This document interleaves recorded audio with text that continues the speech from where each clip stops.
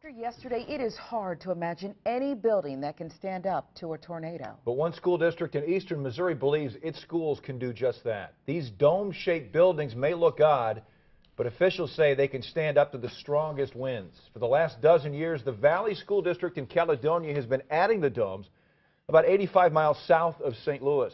Matt Cesney, you went down there to see them for yourself.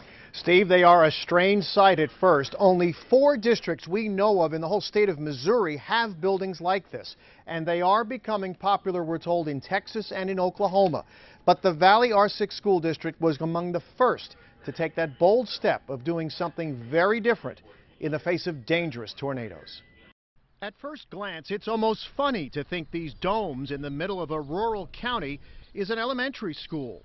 But the superintendent isn't laughing. They are tornado-proof, they're hurricane-proof, they're fire-proof, and so our kids are very safe. Safe under the 5 domes that make up Valley Elementary, made of a concrete shell over a steel frame and curved in a way that allows wind to simply blow over and not blow apart the building. The first 2 were built in 2001 with the help of then-principal Stephen Yunt, whose daughter is now the volleyball coach.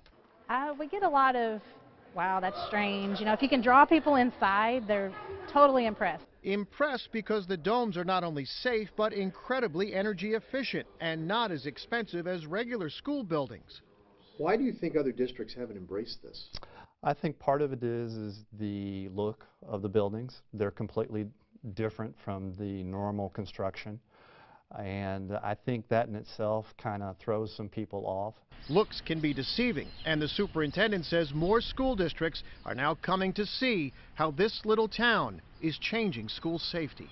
In Caledonia, Matt Cesney, News 4.